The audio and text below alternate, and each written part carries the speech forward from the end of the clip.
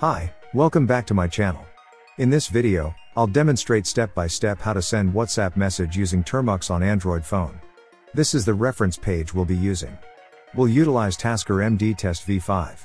For more detailed information, you can check out its GitHub page. Before we begin, don't forget to subscribe this channel. Thank you. Let's get started. The first step is to install Termux on your Android phone. To see how to install Termux on an Android device, please refer to my previous video about installing Termux and NodeRed on an Android phone. Next, find out the device architecture, whether it's ARM, ARM64, Arch64, x86, or x86_64. This information will be useful as a reference when downloading Tasker-MdtestV5. Next, execute the command to download and install Tasker-MdtestV5. Make sure the Arch variable matches the architecture obtained.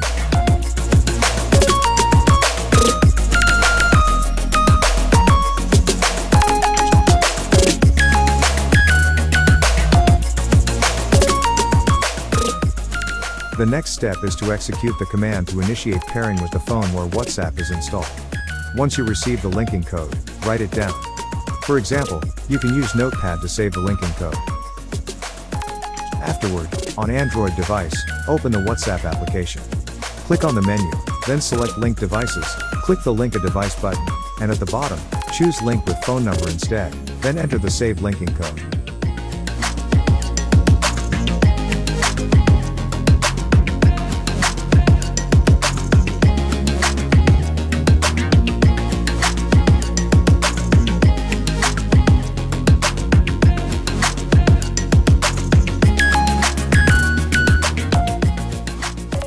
Returning to Termux terminal. At this stage, WhatsApp is now connected with Termux. Consequently, we can utilize the next command to send messages. Let's try to test sending a WhatsApp message. Use the command send followed by the JID number and the text message. The JID number should include the country code and be appended with at s.whatsapp.net.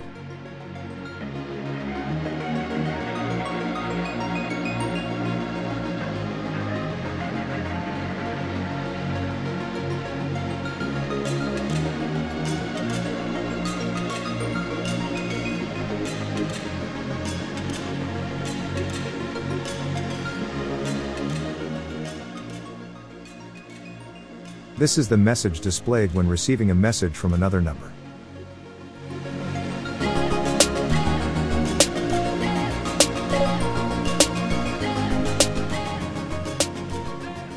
Next, exit the MD test using Ctrl+C. Here are the commands that can be used to send a WhatsApp message in the Termux terminal without having to run MD test first.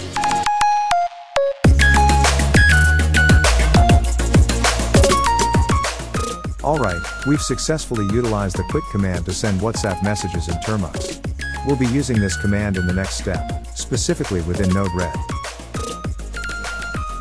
Next, in the Termux terminal, run NodeRed. Then, access the NodeRed page on computer by entering the IP address of Android phone to create a NodeRed flow.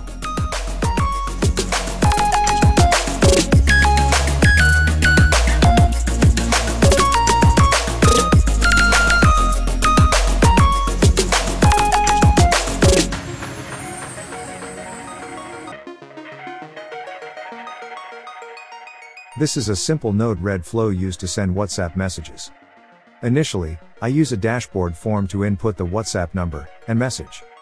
Then, within a function node, I generate a payload used as a command in the exec node to send the message to the specified number with the provided content.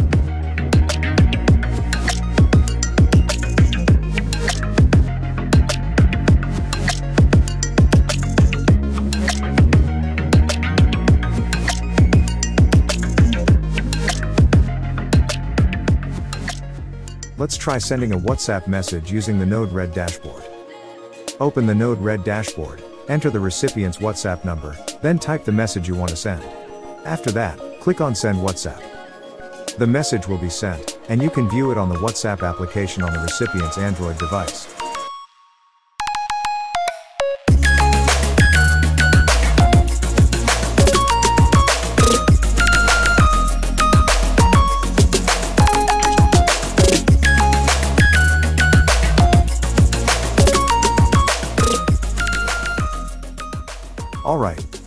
At this stage, we've successfully sent a WhatsApp message using the NodeRed dashboard, which executes the send WhatsApp command in Termux using the exec node. Let's move on to the next level. The next step involves sending a WhatsApp message from a Microsoft Excel VBA macro. Here's the concept. From the Microsoft VBA macro in Excel, the message will be sent to an MQTT broker. The message will consist of the recipient's number and the text of the message to be sent. Subsequently, from the MQTT broker, the message will be sent to NodeRed located on Android using an MQTT node. Upon receiving the message, it will be parsed to extract the number and text. Then, it will be formatted as a command in Termux to send the message to the specified recipient's number.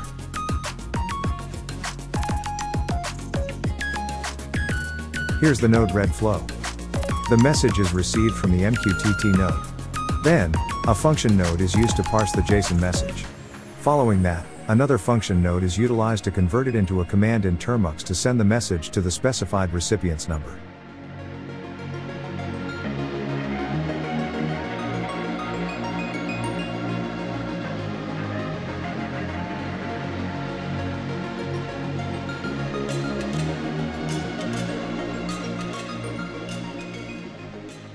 This is the Excel macro file designed to send messages to an MQTT broker. In this Excel file, I've created two modes, one for sending a single message and another for sending messages to several numbers sequentially or in batches. For the batch sending, I've implemented a 10-second delay to avoid sending messages too quickly, which might be considered spam by WhatsApp and could lead to the banning of our number.